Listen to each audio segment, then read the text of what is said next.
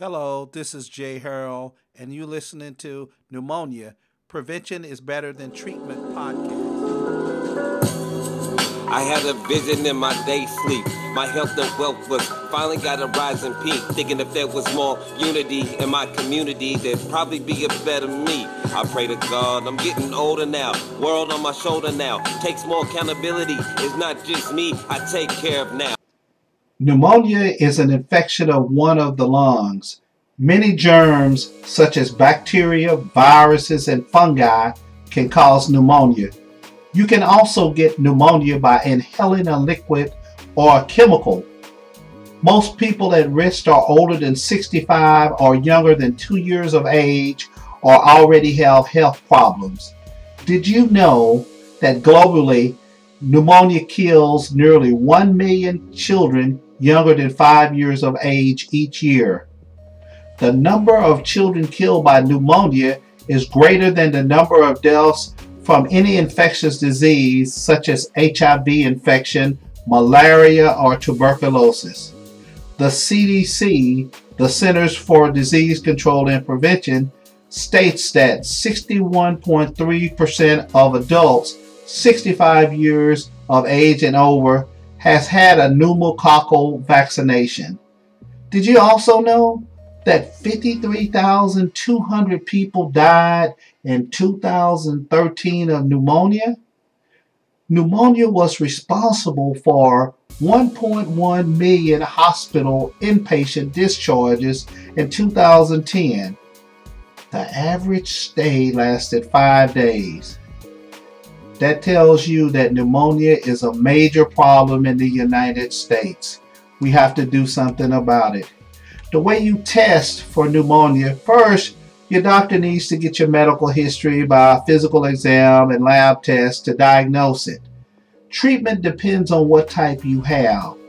If a bacterial pneumonia is the cause, antibiotics should help. If you have a viral pneumonia, your doctor may prescribe antiviral medications to treat it.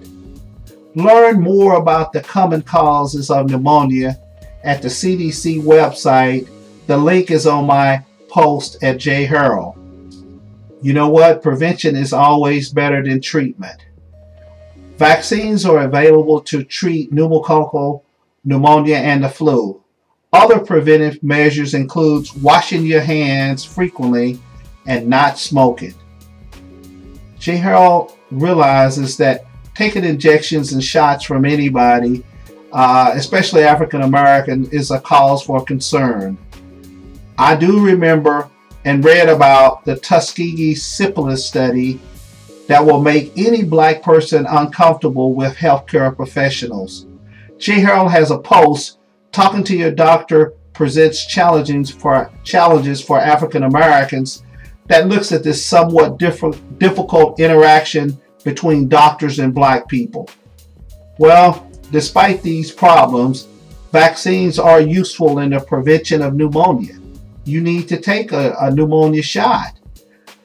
Jay Harrell highlights information about pneumonia vaccines in a link on the post. You can also look at the various pneumonia type vaccines. There are two types. One is Pneumovar 13, is recommended for children 5 years and younger, all adults 65 or older, or people 4 to 64 with certain medical conditions. Pneumovax 23 is the one that's currently recommended for almost all adults 65 and older. It's also good for children 2 years and older and at high risk for pneumococcal disease, sickle cell, HIV, and other immunocompromised conditions. It's also recommended for the rest of us, adults 19 to 64 years who smoke cigarettes or have asthma. The bottom line is pneumonia is no joke. Protect yourself. Hospitalized patients require antibiotics and around-the-clock care. There are several things you can do to protect yourself. The CDC has several recommendations. Try to avoid contact with sick people. While sick, limit contact with others as much as possible to keep from infecting them. Following good hygiene practices also can prevent respiratory infections. The hygiene practices include washing your hands regularly, cleaning frequently touched surfaces, and coughing and sneezing into your elbow or sleeve. How many people actually do that? You can also reduce your risk of getting pneumonia by limiting exposure to cigarette smoke and treating conditions like diabetes. Learn more by visiting the Medline Plus website or the National Heart, Lung, and Blood Institute's pneumonia website. Both of those links are on J. Harold's post on pneumonia. J. Harold is always looking out for your health. Like, follow J. Harold on Facebook, Google+, Twitter, and iTunes.